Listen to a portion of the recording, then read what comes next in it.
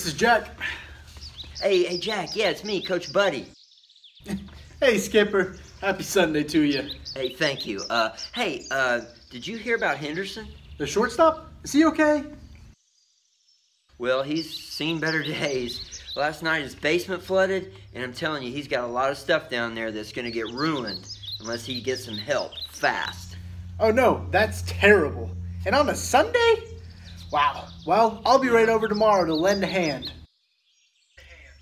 Tomorrow?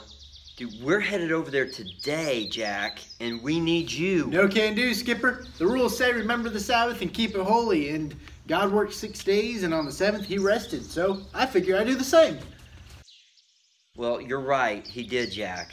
But that doesn't excuse us from doing good work today. It doesn't? Of course not. The Sabbath is a special day that belongs to the Lord. God wanted us to make a day that was all about worshiping Him and renewing our spirits. But it doesn't excuse us from doing good work for others. But a teammate needs our help. I see. Yeah, Henderson has a family. He's got a wife and kids, and they need our help today. I know it's the Sabbath, but hey, we don't even play ball games on the Sabbath. But if a teammate needs our help today, I get it, Skipper. The day belongs to the Lord, and if the Lord's work needs doing, I'm hopping to it. Exactly. Okay, I'll see you at the Hendersons. You bet, Skipper. I'll be right there.